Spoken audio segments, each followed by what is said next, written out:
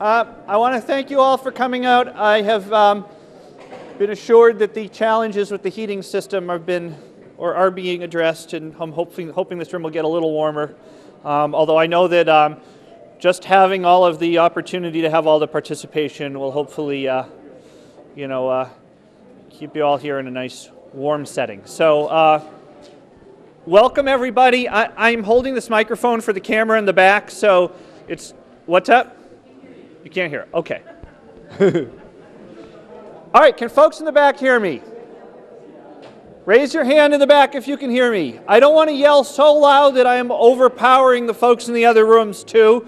We don't have a PA system in these rooms because if we did, it would quickly overwhelm everything going on everywhere else. So I want to thank you all for coming out for the second of our two vision discussions. The first one of these we did on a weeknight in early January. I'm just out of curiosity, a show of hands, how many people were here for that January 7th meeting? All right, so we have just one or two.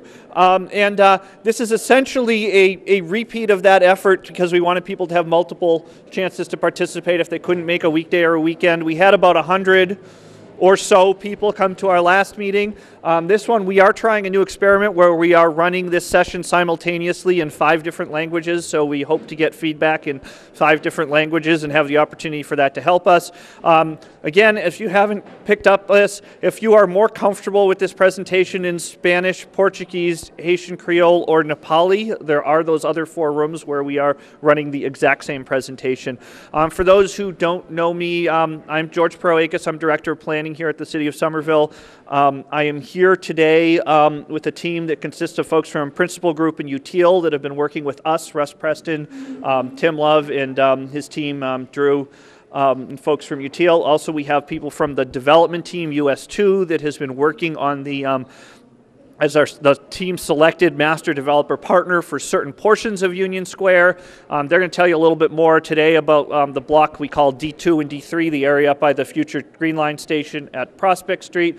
Greg Karcheski from the D2 team, from the US2 team is in the back, and from their design team, we have Alfredo, Eric, and Kate, who are also along with us and will be doing part of the presentation today. I just want to really briefly, there's all of those folks, just give you an idea of where this meeting fits into our schedule.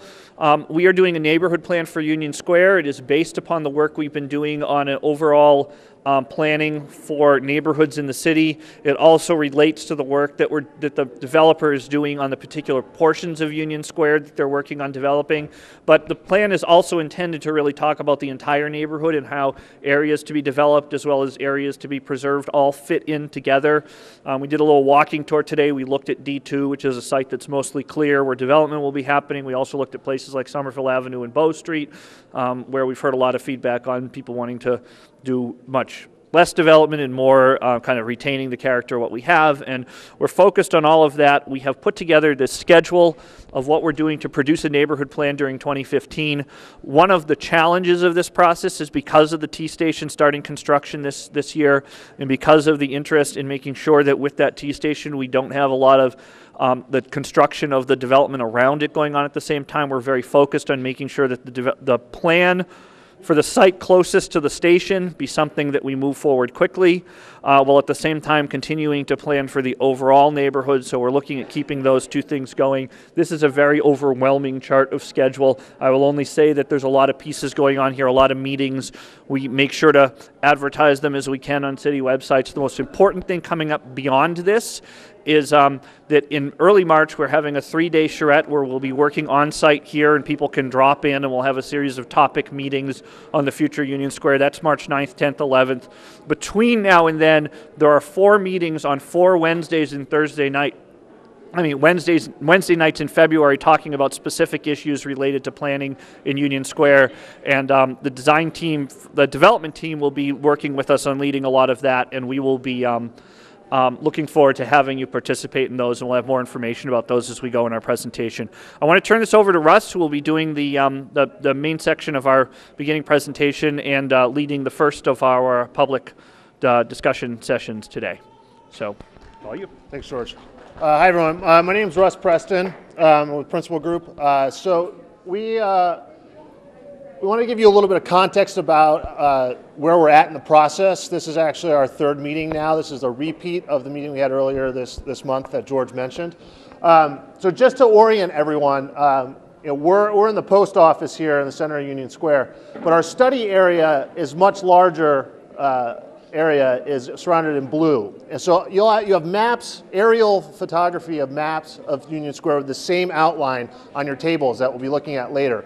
But this sort of is the extent of our study area for the neighborhood plan. This is a fuzzy line. So if there are issues or ideas that are outside of this, one, for example, is kind of coming over to the Washington Street new T stop. We can look at those as well. So keep that in mind as we kind of talk about things today. So our agenda, we'll talk a little bit about what we've heard to date so far. And then the mapping activity is what we'll be doing first, which is the large base maps and the Sharpie markers that you have in front of you. Then there's a visual preference survey, which you also have a stack of photos of various architectural and public space types that we want your feedback on. And I'll go into the instructions for that a little bit later. And then we're going to hand it off to the US2 team. They're going to give us a little bit of introduction to the specific redevelopment parcels right around the train station. So it's really important from a community standpoint that we move those projects as well forward concurrent with the train station, so that when you get off the train in a few years, you can walk into a new place, a new development, and comfortable sidewalks, and not into a construction site. So it's really important that these two processes dovetail together and we kind of look at them both at the same time. And then we're going to all report out. We want to actually have each table tell us your three biggest ideas, what you've talked about in the context of these three activities, so that we can all hear from each other. So why do we create a neighborhood plan? This is a question we ask ourselves a lot. It comes down to summer vision. How many folks have read the city's comprehensive plan? All right, we have copies in the front so folks can take a look at it, and it's online.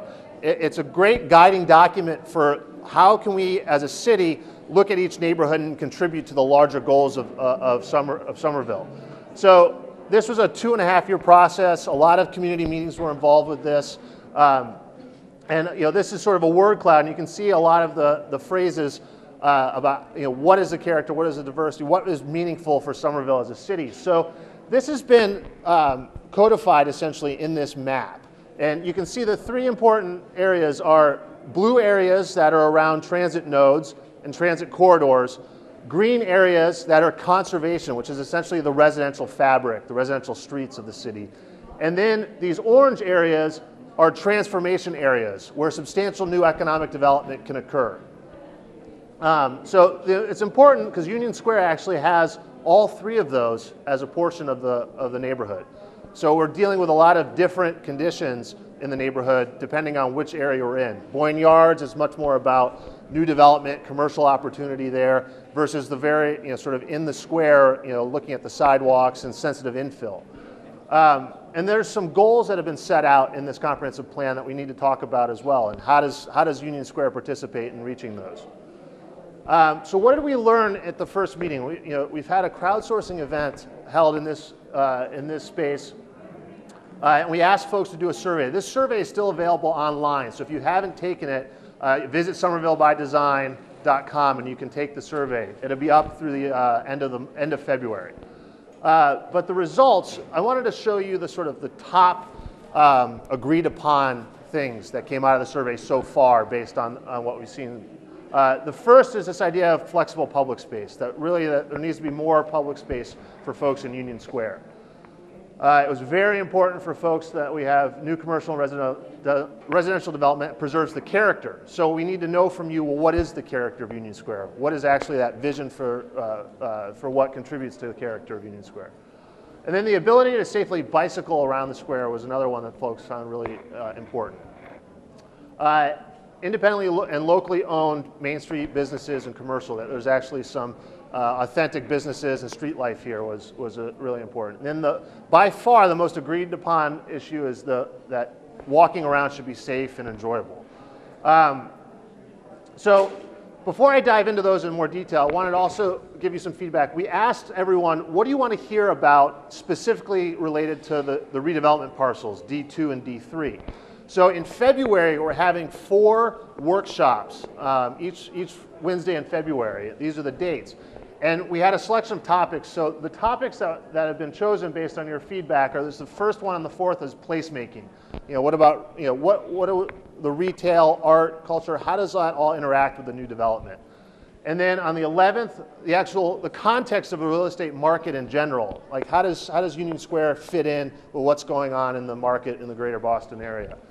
And then on the 18th is the realities of the project. This is dealing with issues around brownfields, issues around the transportation, the parking, all the sort of criteria that the design team has to work around so that everyone in the community understands those conditions as well. And then on the 25th of February, we'll talk about the actual design, the massing, how are those parcels going to look and feel so that when everyone comes into the charrette in March, you get an idea of what the D2 and D3 parcels are going to look like and interact with the larger neighborhood. So how do we use this sort of feedback, and what are some ideas that we can start to think about in the context of Union Square? So the first one, walkability. This sort of is the intersection there at Prospect and Somerville Ave, and for anyone walking, you understand it's not the most friendly space. So a lot of that comes down to vehicle conflicts with walkability. So we wanted to say, okay, what's the car ownership? How does that? If it's easier to drive, people will. So that's always the first point with walkability. But you see, Union Square in the context of the city actually has a fairly, one of the lower car ownership percentages. So the other thing is, how do we actually encourage folks to walk? They have to feel safe. So this is some a mapping app online looking at data for pedestrian fatalities associated with car impacts up through 2009. And the blue is a pedestrian injured, cyclist is green, and then this purple color is a vehicle occupant. So you can see there is some fatalities around the neighborhood. So I always start there thinking, okay, if people are getting killed by walking and bicycling, how do we deal with those issues? And one of the biggest ways to do that is to slow cars down, to actually make the streets safer by getting it under 20 miles per hour. And you can see here your chances of survival are much greater at 20 miles per hour than even 30 or 40. So the city has started to look into ways to improve Union Square in this regard already. There was a better block project and a temporary crosswalk and parklet that was installed earlier this summer. So there are really quick solutions to getting the Union Square more walkable right now. But thinking about more aspirational ideas, sort of longer term is this idea of slow spaces, of spaces where cars and humans interact very nicely together. And you see a lot of these when you travel around Europe or in other parts of the country. But the idea that that everyone can behave and be all forms of transportation can exist in the same place at the same time. So this is an idea we started thinking about. How can we start to think of the streets in Union Square as public space as well, not just as transportation infrastructure? So walkability has been a buzzword around Somerville for a long time. This is Jeff Speck, who was here a few years ago working at some of the Green Line Station area, Gilman Square and Lowell Street. But he said that Somerville is almost the most walkable city in the country. So this is, we can push that further here in Union Square. So the next idea is this idea of unique and locally owned businesses. And there's a few things I wanted to mention here. One of the questions I have is what else is missing in Union Square that needs to go here? It's not just all about sidewalk cafes and coffee houses, but if you look at some of the most authentic places, retail Main Street districts in the country, they have this sort of list of uses, the interaction of all these uses together sort of make the place whole. So what else is Union Square missing? What do folks think could come in here and support it? We've already heard a drugstore might be a helpful addition.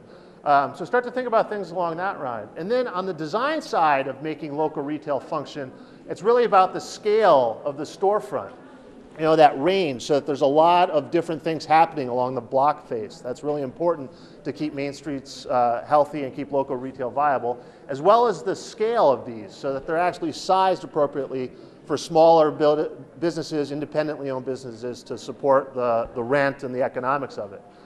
And then how do they work together? You have a Main Streets organization. How can all of these businesses have cooperative marketing, similar hours. They have to compete in the trade area of Union Square, they have to compete with a number of places in Boston as well as in Cambridge. So centrally managed district is an interesting idea we should talk about further. So cycling, that's a really, I like to think about cycling as not just, sort of how, as an integrated part of the transportation system here in the greater Boston area. And Somerville is actually unique among Boston as one of the most cycle-friendly or most number of cyclist commuters in this part of the country. But to start this, how do we actually integrate this into the lifestyle of folks getting around the city? And you can look here, the transit time from Union Square to downtown Boston right now, you have sort of a wide variety of times. But if you were to bike, it's pretty consistent. You can get someplace at the same time. So what I've found is it's just quicker. It's more convenient to get around by bicycle in this part of the world. So how do we do that? We have to actually make places that are comfortable and make cycling as easy to do as driving or walking. So New York has been doing this a lot. You can see this. This is before and after, and they've been tracking this data. You can see as cycling risk has gone down, ridership has gone up. So as we put more infrastructure in, more people are apt to use their cycle to get around. If you look at places that do this really, really well, that have a large percentage of their ridership in and around the city by bicycle, such as Copenhagen, you can see that it becomes a way of life. It's just integrated into the fabric of the city, both at a cycle lane or cycle track standpoint, but also about how the people behave and how the cars interact with people, how people shop, how they just get around the city. So if you take that to how do we get there from here, is most cyclists are in this 60%. They're interested but concerned. So how do we actually make those folks enthused and confident? And that has a lot to do with both infrastructure as well as just little small tweaks, such as parking. So how do we move those along? So if you see here, Boston is at the top of this list for bicycle commuters. So we've already got a lot of people who are enthused, but how do we move more into that? And one is just simple tweaks like parking. You see folks locking bikes up around Boston and Somerville and Cambridge on anything that's inanimate. In some cities are even getting comical about it, where these meters are only there to chain bicycles to. So how do we actually make little tweaks like cycling, bicycles, racks, all of that integrated into the neighborhood? So that gets to development. How can the development that's going to occur in Union Square be contextual? This is not contextual. This is not friendly with what's there now. So there's just some general sort of guidelines that has kind of been, the city's been looking at for a long time. Some of it's embedded into the new zoning code that's been proposed.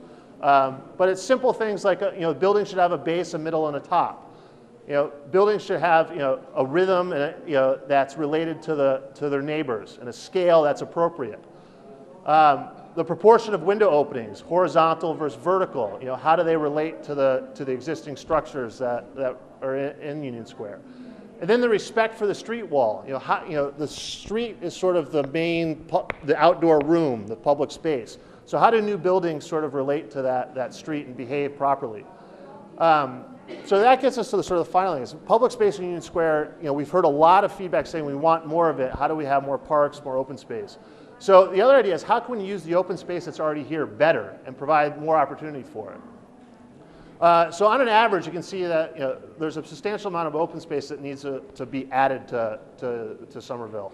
The comprehensive plan has a target of I think 120, 150 acres, but you can see there's some gaps in where open space is in Union Square. So what we're going to look at during this shred is how can we actually maybe create some new parks or new squares.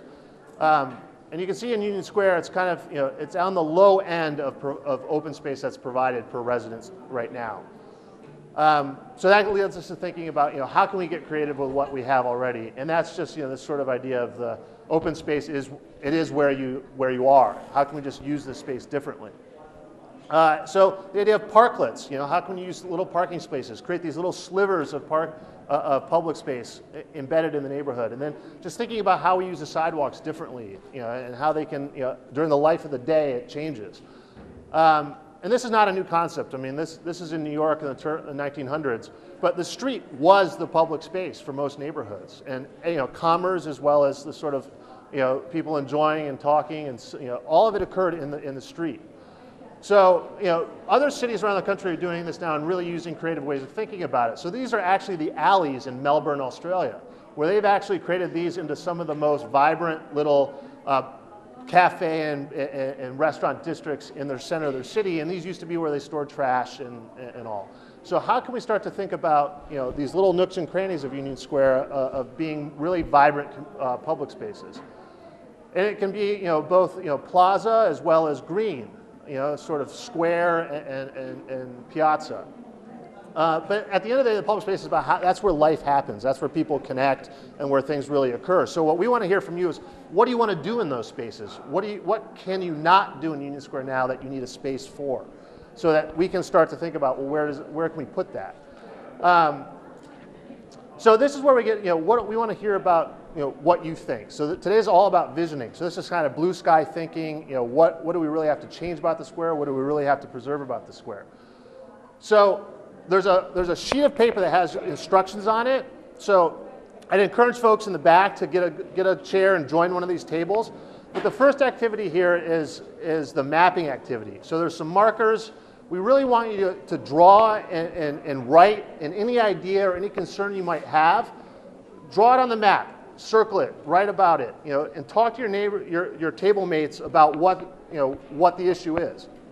So just some general instructions before you get into it is, make sure you know everyone at your table, introduce yourself, pick a spokesperson. Because at the end of our exercises today, we want to hear from you. So someone should be taking good notes and kind of understanding everything so they can report back. And then really write and draw as much as possible. We're going to keep these maps and document them, so it's important that you write clearly. If it's a great idea, put a star on it. So really convey what you're talking about on these maps. And then there's a lot of questions we've added to these instructions for you guys to read and sort of kind of help you along the way. So give yourselves about 15 minutes to get into the mapping, and then we'll come back and do the second activity. Building that, are there places that would be appropriate for greater number of not appropriate? Building scale, it's just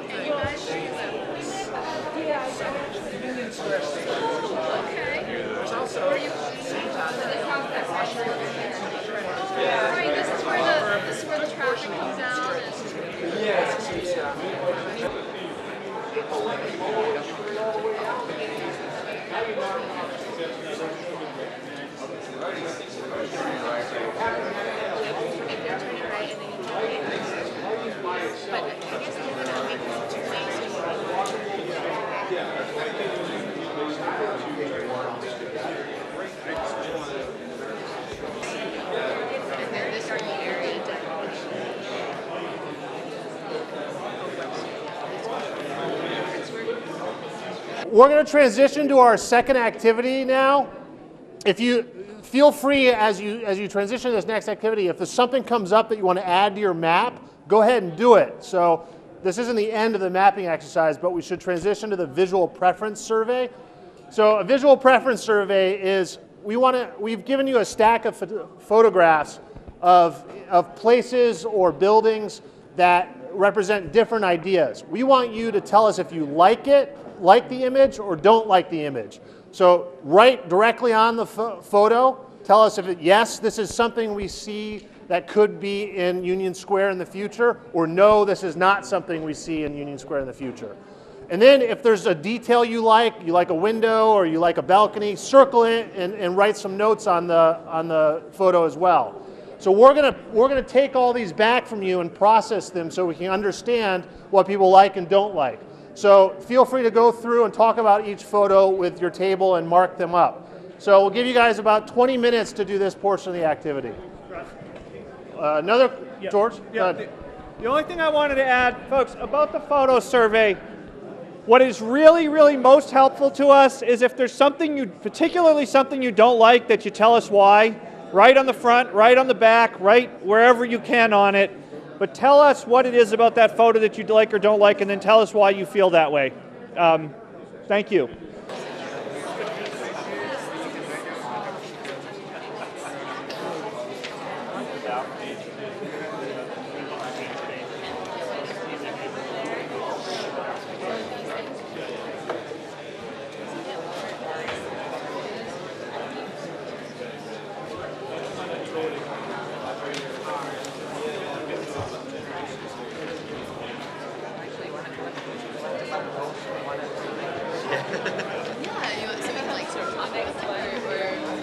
Creating a space that's going to, even if you have just rows and rows of parking, no one's going to want to sit out there and make it a walkable space.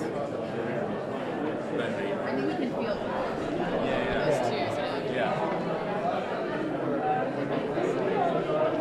It's interesting, like, because we're a city with so many months of winter, like, how does this contribute in the winter months? Because right now, more than that many spaces are gone in Union Square. That's actually a good point. I didn't think about it.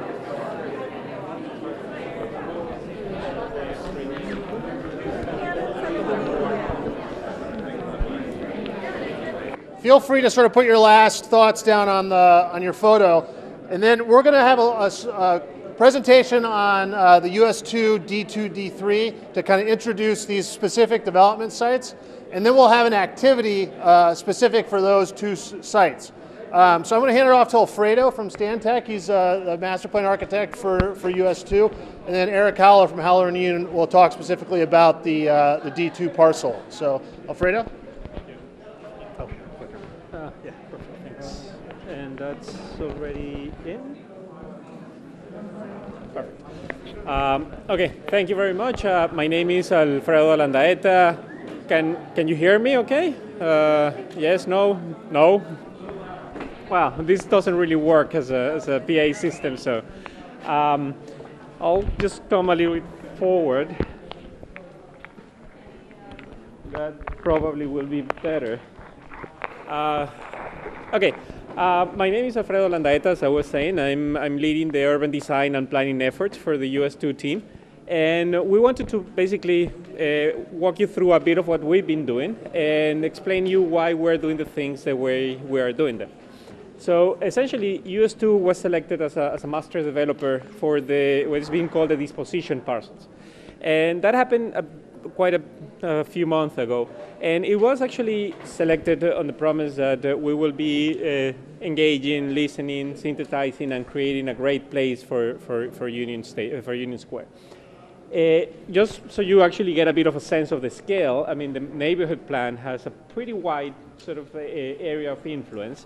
The disposition parcels that we're going to be master planning in detail after the neighborhood plan finishes his process are these 7 parcels here. And out of those parcels, D2 and D3 are the 2 ones that are going to be coming online and going to be developed first. So it's extremely important that we actually get it right because it's actually the first things that are going to be actually hitting the ground as developments. But through this time, we have not been idle. I mean, we've been doing a lot of work. We've been doing what we've been calling the 100-day plan that has included quite a few different aspects. I mean, one of those obviously has been going through in-depth revision of all the previous material, and most of that what Ross already mentioned, Somerville by design, the different master plans and the different planning frameworks that the city has created. We've been going very carefully looking into what the fair share of the neighborhood of Somerville by design and Summer Vision applies to Union Square, and then how we actually translate that into the disposition parcels. We've been doing a lot of background research in infrastructure services to the different lots, looking into the MBTA specifically, relationship between D2 and the train station, and all that implies from the accessibility point of view, servicing, and so on. We've actually been doing quite a bit of research in terms of brownfield conditions and so on. And so we try to get a really good picture of what it will take to develop these parcels in a relatively quick time frame. But mostly we actually been sort of listening and engaging the community in many, many different ways. US2 has been present in a whole, or has been hosting a lot of these events. We've been requesting and obtaining a huge amount of feedback from the community in different forms, sometimes in a fairly informal ways, like in the kickoff and the startup sessions. We've been documenting all this. In some other cases, it's been much more smaller. It was one-to-one or small meetings with community activists, with groups, with interested people.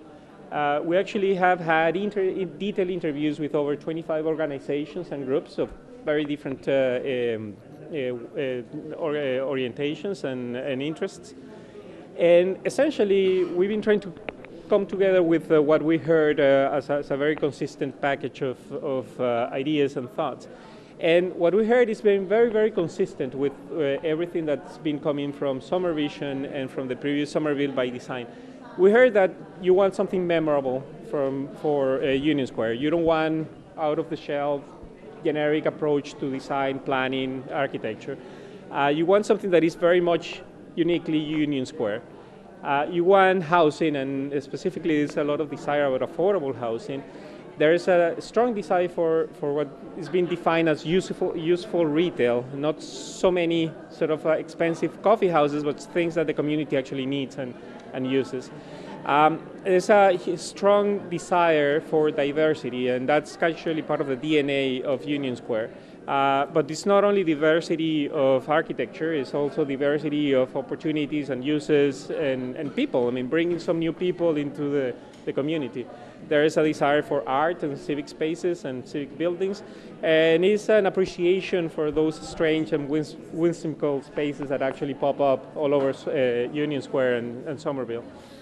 There's a balance of the new and the old. This is not a tabula rasa. It's not something that's going to come all with new buildings. There has to be a balance between the two. It's an encouragement of local ownership of businesses and local entrepreneurs.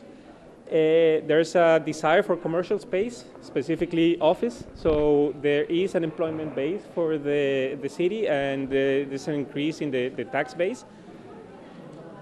And we're probably missing a few things. So part of these exercises is actually get your feedback, understand if we are missing something, if there's something that is really important that we should be starting to consider as part of this development of these parcels. So to that effect, you can reach us either Twitter, email. I mean, this information is widely available.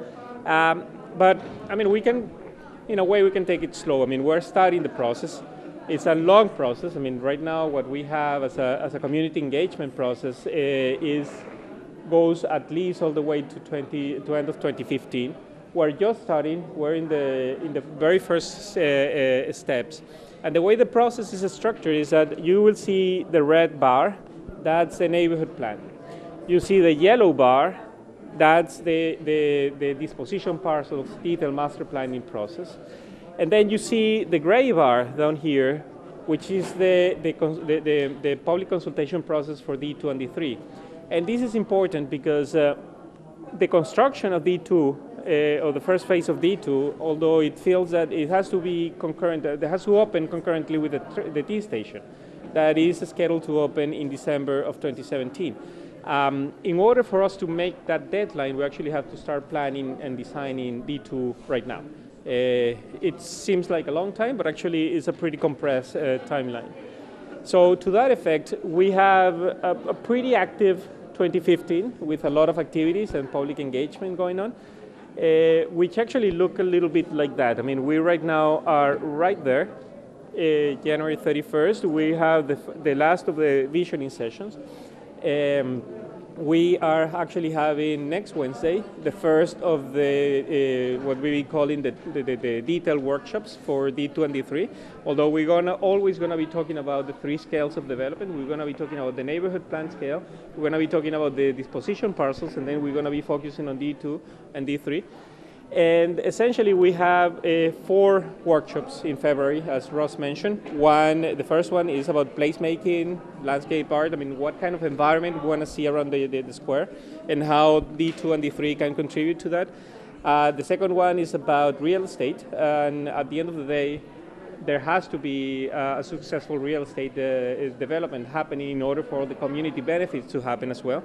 The third one is about the project realities. I mean, specifically about what is going on in terms of infrastructure, traffic, parking, and so on, that will impact and will will frame the development of these projects.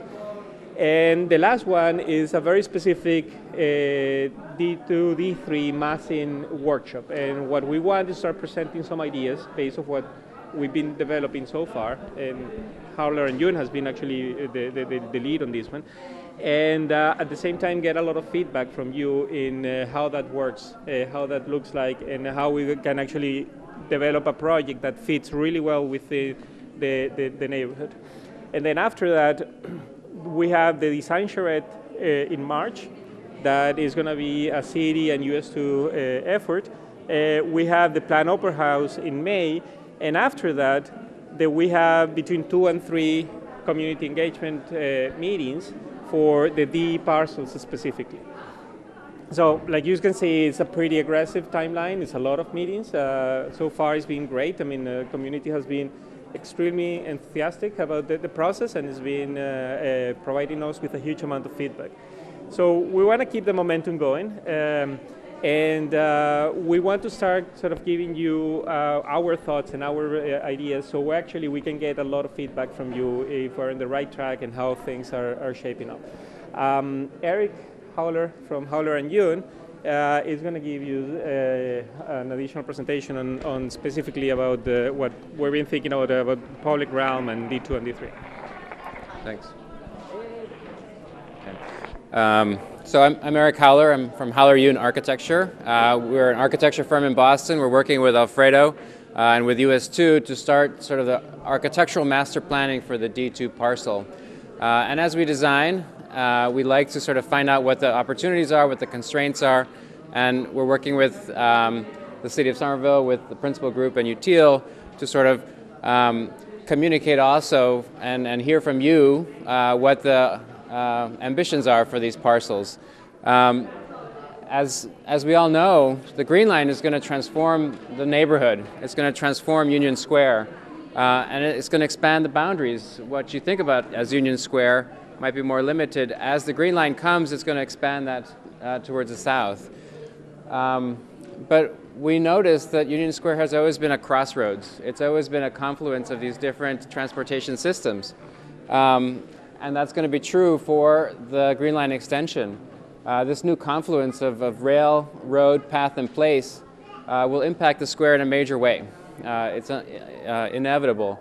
But we noticed, as we look at the history of Somerville, that Somerville has always sort of changed. And that's part of the unique character of Somerville, is a function of that change. It's a function of that confluence of transportation systems, of industry, of immigration. So when we look at what is Union Square, what is its character, we know that the fabric is diverse. We know that the sort of demographics are diverse. They're funky and authentic. These are things that are sort of ways to describe Union Square and its population. So our challenge is, how do we manage this change while maintaining the character of Union Square? So it's change, but we have to maintain something authentic and something real. The D2 and D3 parcels are going to form a gateway. When the train comes, those are the two parcels that are going to bookend that train station. And in a way, they're going to create this gateway, this welcome mat, this entry sequence into the square. So the connection between the train station and Union Square is 600 feet. And as we look at D2, we think about that 600 feet and what the responsibility of that building or those buildings are towards that street, towards that public realm. So we say it's going to create this public link between the station and the existing square. However, when you go there today, the situation along that link, that 600 feet, is underutilized. In some cases for boating. There's uses there that are not conducive to public life, to social interaction, to congregation. So our charge is to make the D2 parcel activate the public realm that it's a part of. That's one of its major tasks is to activate that frontage. And to be successful, we recognize that that interface between the private realm and the public realm along that 600-foot link will require careful attention. How do we design that? What goes in there? How that activates the street? But we have to consider the constraints, and there are many, in terms of grade, in terms of contamination, in terms of setbacks, in terms of access, and the opportunities, the aspirations. And so here we wanted to share with you some of those constraints, so you know what the situation is, and some of those aspirations, what we want this place to be like. So, can you hear me okay? Am I shouting too much? Okay. So, okay. It's just for the camera, though. It's a placebo. It'll make me seem louder. Maybe I'll hold it down. So, okay. So what's changed about Union Square? We know that the green line currently stops at Lechmere. In the future, it'll get to Union Square. Okay. The D2 and D3 parcels we know is going to bookend that station. And I think Alfredo already mentioned some of the different parcels around there. So the first two are D2 and D3 because those are going to be underway. And as he said, we want to finish the first buildings when the train station opens. So when it opens, you come out of the train, you don't want to step into a construction site. There comes the T. What does the station look like? This station has already been designed, it's already been bid, and I believe it's already under construction. So that we're connecting to, we have to know what that is. So we look at the plans of this station. It's actually a beautiful station. It connects to the top of the bridge. So it's got two levels. You can enter up here on the upper plaza and down here at grade. So it's a two-level station. And it's got this visor. It's also set back about 30 feet from the bridge, and it's connecting to that bridge.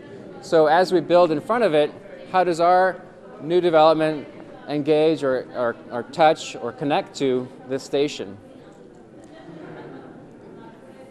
So there's Union Square, there's the station, that's the Prospect Street corridor, and there's the D2 parcel. So you can see that there's going to be a lot of impact on that connection.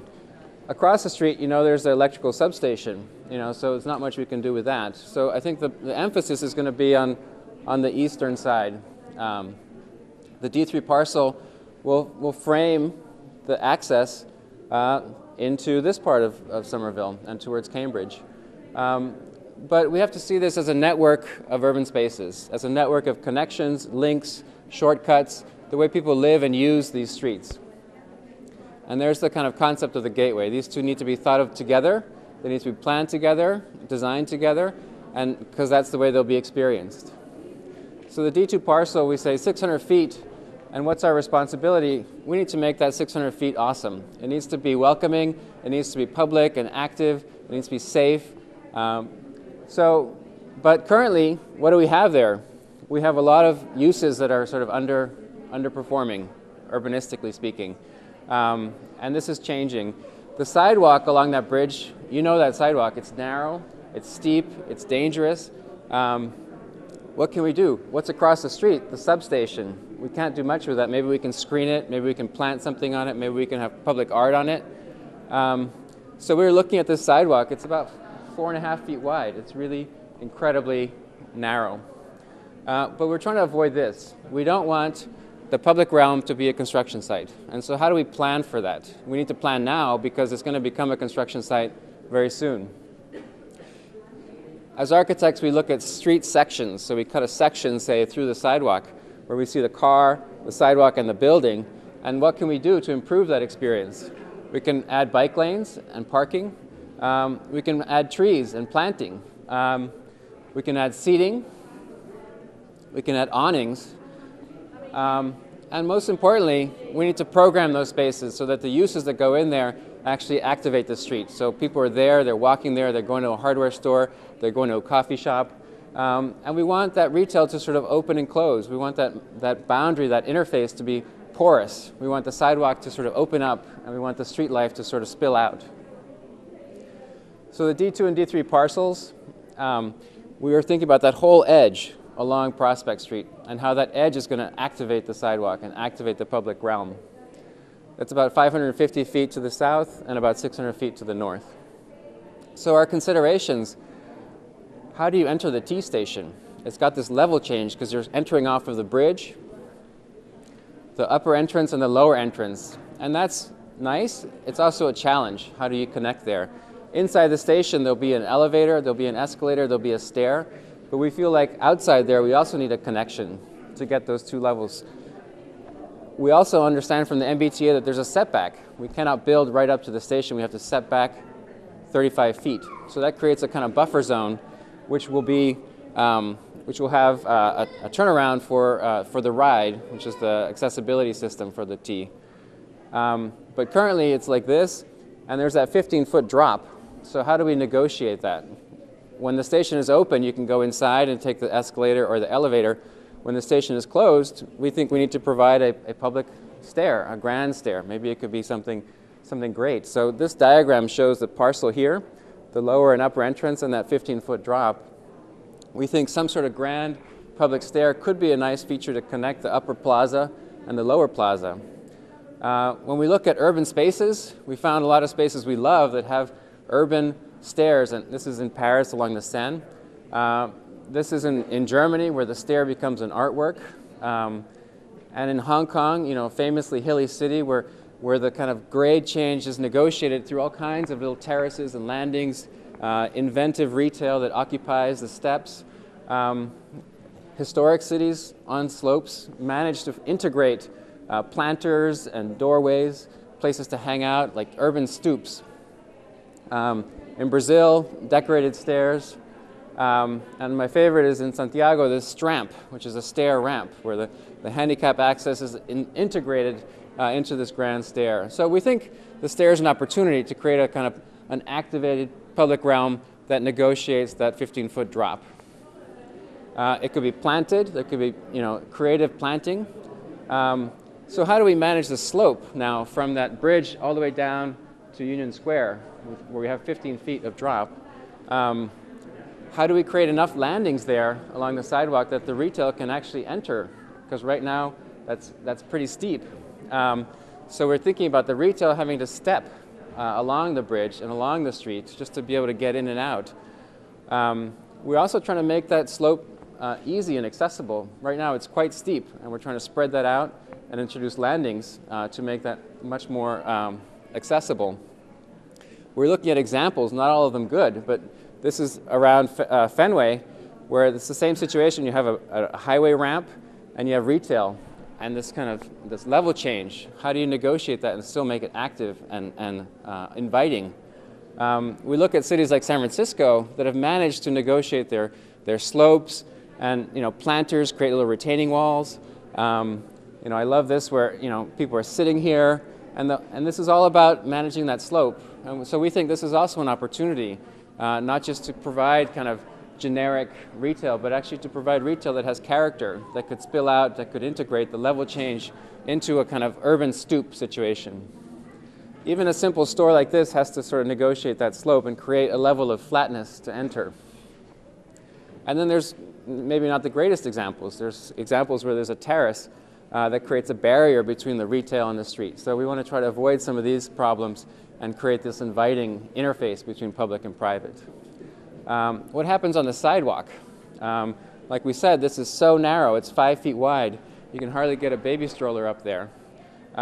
So maybe, and there's the sight line to the T station. Eventually, you're going to walk up Prospect Street to get to that T station. What happens on the sidewalk? People sit, they hang out, they play games. How can we be creative with the sidewalk? Can it create a kind of sidewalk culture, like this sort of temporary seating in a scaffold in New York? We have a kind of traditional idea of sidewalk, a European idea. But things that happen on sidewalks are surprising. That's why we love public spaces, because things happen that don't happen in private realm. Public art. So what kind of programs are going to go into these spaces? We've looked around. We've seen a lot of great restaurants in Union Square. We've heard from people that they're interested in local, useful retail, convenience stores, hardware stores, dry cleaners, pharmacy. So how do we encourage these kind of retailers to come and occupy space along Prospect Street? So our first diagram is like, well, we've got 600 feet potential frontage here, but we don't want it to be generic. We want it to be broken up at a finer grain, maybe with a certain rhythm, so it feels interesting to walk along and discover things there. So we started to show some storefronts along that slope, and how do we create those landings and create those storefronts that retailers would come and occupy. We know there's great sidewalks in Boston. There's great examples in Europe of streetscapes that are sort of broken up into smaller pieces, so it doesn't feel like you're walking along a single building. This is broken up by different architects working on these different sliver buildings. Even in LA, the idea of this kind of arch where different retailers occupy different, they sort of plug into different arches within this building. So we think we're not going to provide a kind of generic box, we're going to provide differentiated retail spaces of different scales where different tenants could take those spaces. We look at the local context and Aeronaut Brewery as a model. We look at the Unium as a kind of as a sort of space that could be rented out by different groups. We look at maker spaces that seem to encourage a sort of culture of making and innovation.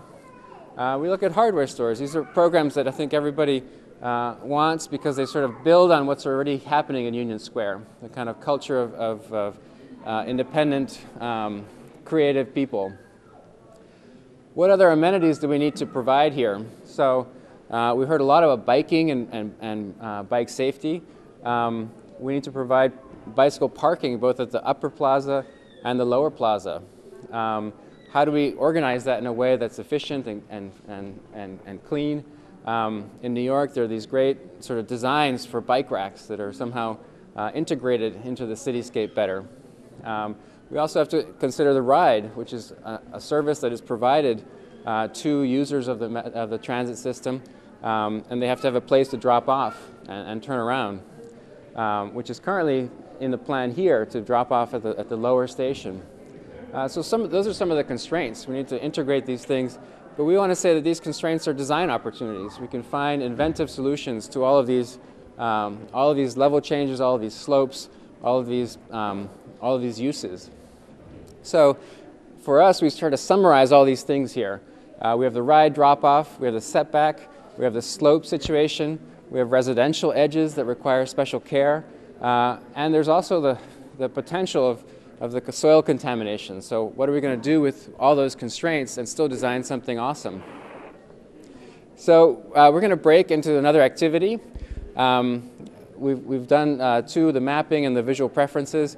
There is another activity which is underneath the aerial photograph, which is loosely tied to some of the themes that I raised. So there's a series of questions that are posed in the margin of this map, and we're asking you to sort of answer some of these questions. And I'll go through the questions quickly together, and then I'll have you break up and try to answer them as a group. But when the T station opens, what are the qualities that you would like to see in the public stair? That's the first question. What else could a public stair be? Could it be seating? Could it be performance space? Could it be art? The second question is, what amenities and services are important to have in the neighborhood around the T station? So when you get home from work, you come off the T, what do you expect to find there within the first 600 feet of a T station? So we'd like you to try to fill this in writing, but also in drawing form. If you want to draw and diagram something on the plan, please do so. The Prospect Street sidewalk between Union Square and Windsor Place should be what? What is the aspiration for that sidewalk? What would you like it to transform into beyond a simple connection? When the T opens, we want to see X on the D2 building's ground floor. What do you think should go there? What's appropriate? What would stimulate it? What would make it safe? And the last one, when you're standing on the corner of the SCATV and you look up towards the T station, what would you like to see? Would you like to see lots of little buildings? Would you like to see one big building? Would you like to see 5 different colors? Would you like to see 6 different materials? Would you like to see different activities? So tell us what you expect to see from here looking at the T station and what we could do to help you transform that link and make it awesome. That's the exercise. Please take your time with your group. Talk about some of those issues.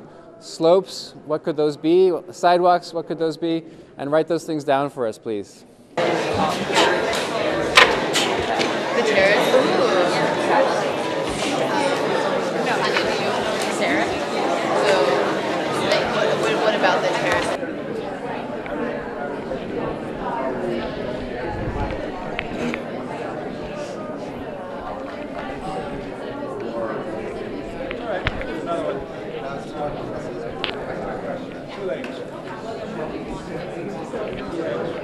Half a lane, this is a free. This is half a lane.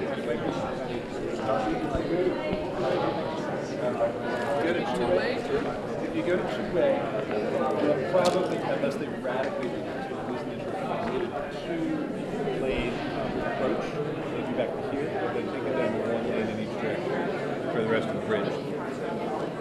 And then that gives you all kinds of space to work with by the sidewalks. And add bike lanes.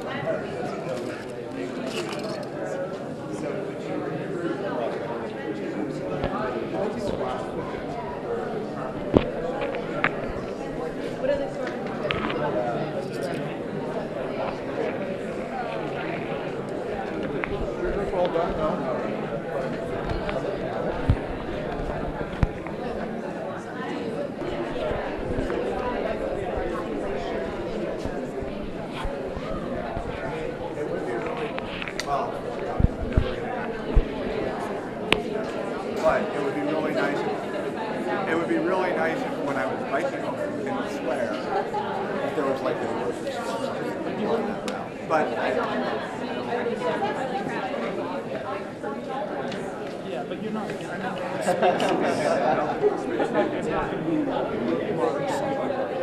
So maybe nice convenience store. Like so little grocers.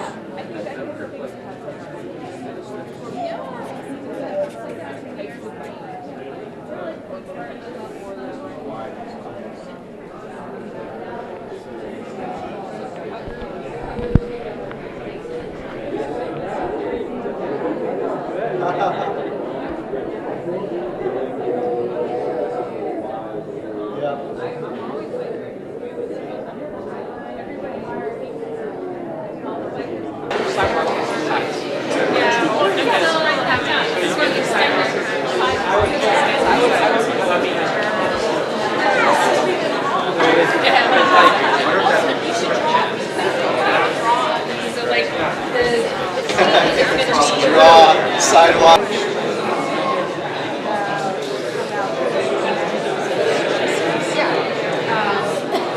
I know I've heard lots of people talk about wanting a pharmacy or hardware. I just have a little bit of pause about a hardware store here, which is really close to here. I hardware store. And I would rather that a hardware store in the square than the opposite of the stores. But the hardware store in Inman Square is just straight down Prospect Street on Cambridge Street, and it's a really excellent family-run hardware store. That's the one next to like City Paint. No, it's right in. Right, so I want to thank everyone for participating today. As we're sort of summarizing here, we're going to go around to each table, and I'd like each table to tell us their three big ideas or three big discussion items that you talked about throughout today. So from the mapping exercise at the whole neighborhood scale to maybe show us your favorite photograph, something that you really want to share with the group, and then your most interesting or thoughtful discussion you had about D2 and D3. So if you could give us those three items from each group, that'd be great. So does there anyone want to go first? Okay, so our group focused a lot on multi-generational and multicultural. So whenever we were thinking of a space, a lot of us are kind of at a younger time in life, but we kept remembering that there are a lot of older people in the community, And so that came up a lot for us whenever we thought of a space, was how each generation would use it and how it could fit the needs of many cultures. And then we were really drawn to green spaces. I think Union's very, very dense, and we've just, anytime we saw green in any of our photos, especially if it's planned but it still has the ability to feel organic, we were like, all of us were very gung-ho on that. So we really resonated with the green space. And I would say intimacy and ambiance within public space. So we also really liked the places where you could have little moments with your friends, but you're still in the public. So you didn't feel like closed off, you felt welcomed, but you could also have your own moments in those public spaces.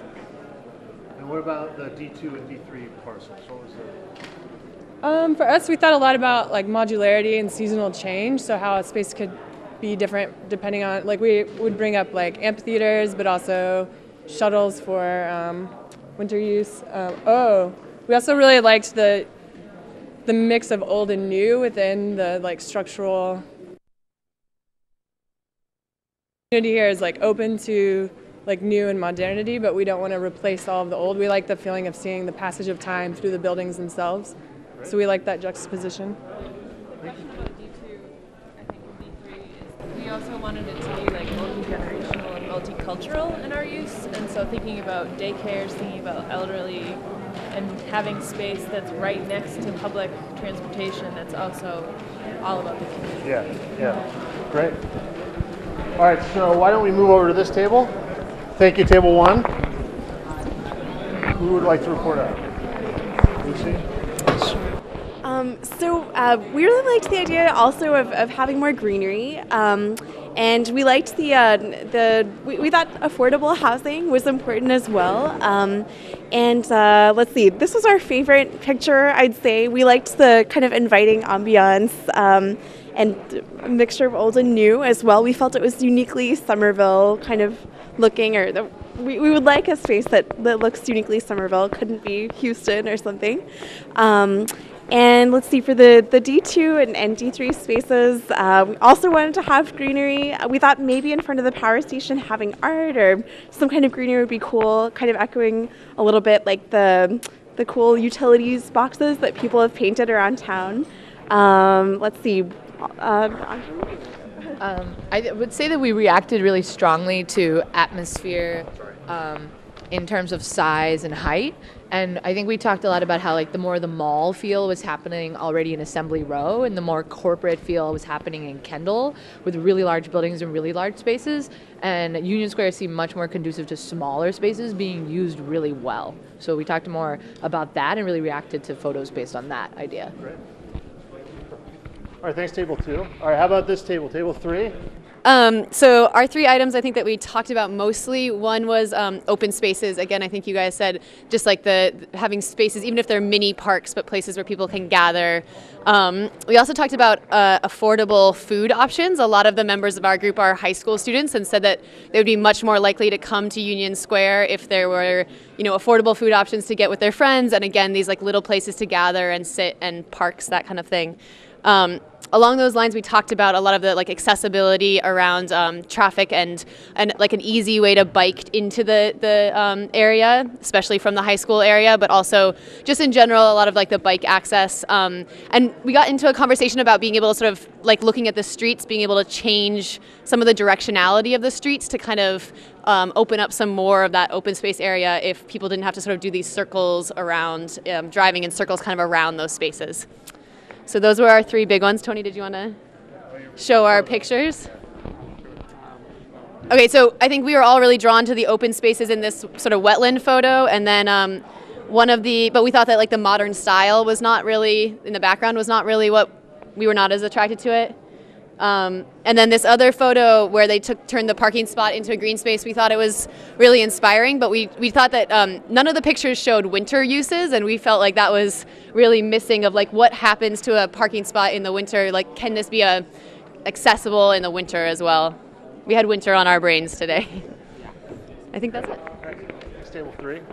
All right, so table 4. So one thing we talked a lot about was, can you all hear me? Okay. One thing we talked a lot about is the integration of D2 and D3 through D6 into the rest of the square. And so thinking about everything that happens there being complementary to what we already have. So for example, people mentioned like maybe we need a dry cleaner in D2, but will that then take away from the dry cleaner we already have a block away? And so how could we then create, for example, Gustavo mentioned like a drop-off for the same dry cleaner who could operate the same space to be complementary to the businesses and business owners that are already here in the square. And we also talked about like in D3, maybe that's a place where there's a lot of offices or not things that necessarily going to draw you into the square, whereas D2 is a way to draw people down into the rest of Union Square. And one idea we talked about was taking the staircase and have that corridor along Prospect Street essentially be like an extension of that staircase as one wide setback that would, rather than that, as it is now, the really narrow sidewalk, a wide setback that has maybe seating areas or various different kind of setbacks for restaurants or whatever is going to be there, as a way to make that a walkable, inviting space for people to come down into the SCTV area or the Somerville Community TV area. And again, make D2 not its own place, but draw people to the rest of Union Square.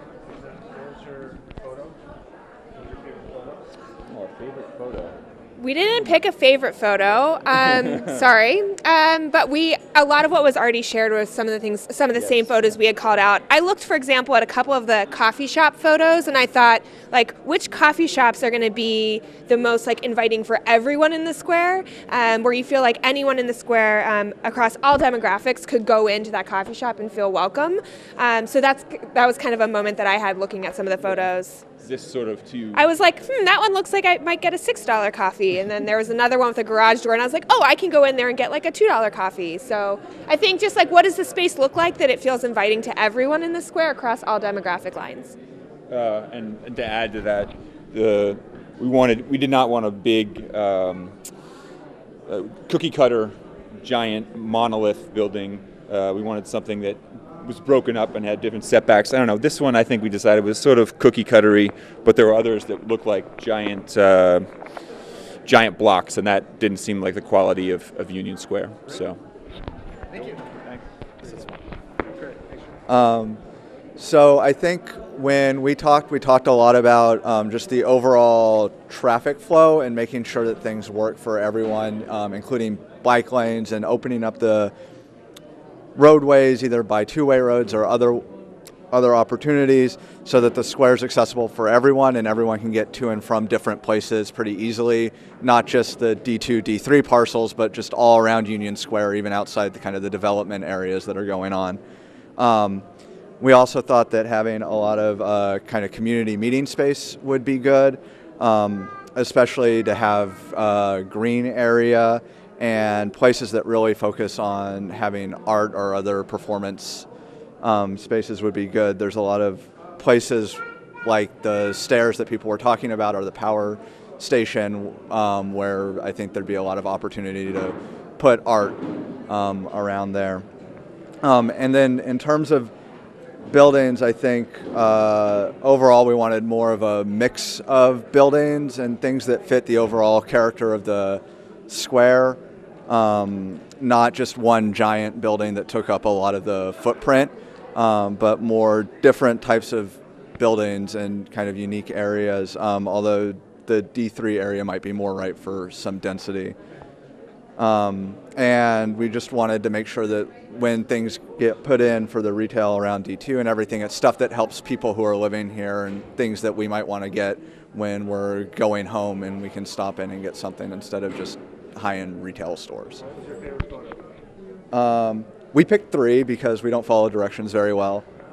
So we like this photo, are just spaces that we already have that we can reuse, and then 2 green spaces. And I think some of us really like the fact that this had kind of a change in gradations, and it was kind of mixed up a little bit instead of just a flat area. Yeah, so our discussion focused mostly on trying to create as interesting and pleasant a place in Union Square in the future development as we could. Our favorite picture was this one right here for multiplicity of reasons. The wide sidewalks that permits a wide variety of uses, the benches and picnic tables that promote kind of public use of the sidewalks, as well as the storefront, which is just a very inviting place, a very open place, and a very kind of unique place that would promote, that would kind of interest people in coming to Union Square.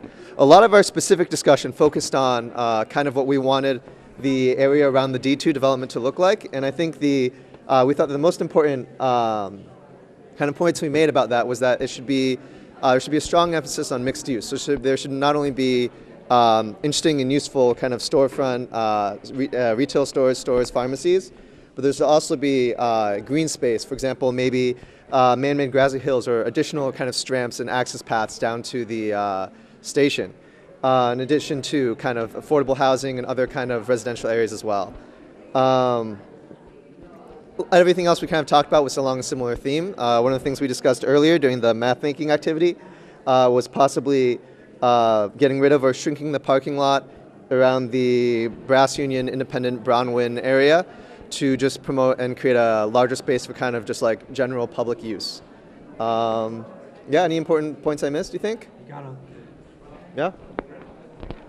All right, our last table here. Who'd like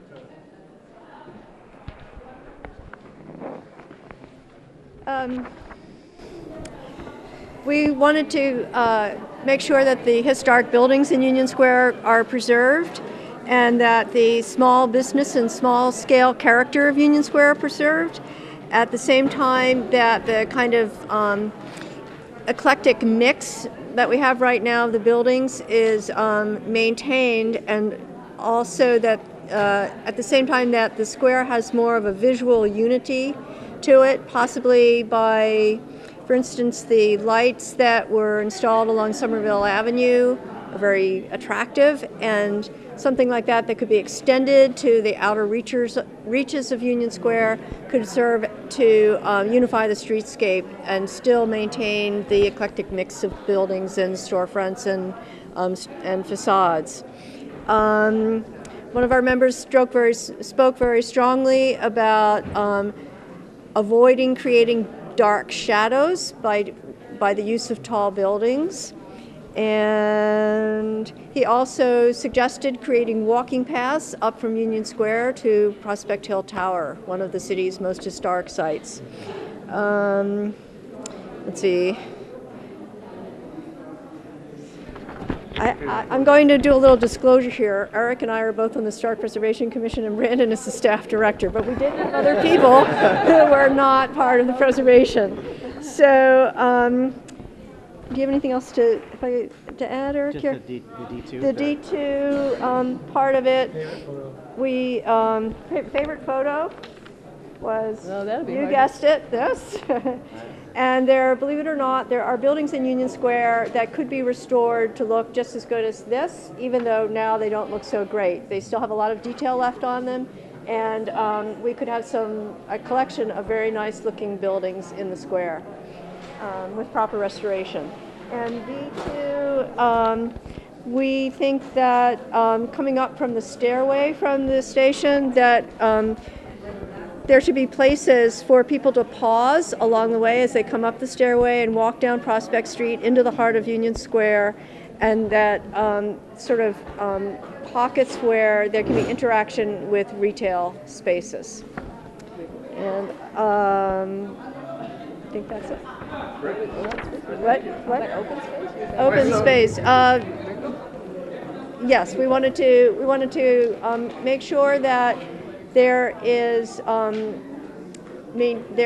continues to be a flower cellar and nursery space somewhere in Union Square that creates both green space and is also retail space. Serves two purposes at the same time. And we also wanted to see a movie theater in Union Square and other things. Thank you. All right, thanks everyone. So thanks everyone for hanging out with us here in the Cold Post office today. This is great feedback. February 4th here at 6:30 will be the placemaking workshop. So join us then. And then somervillebydesign.com.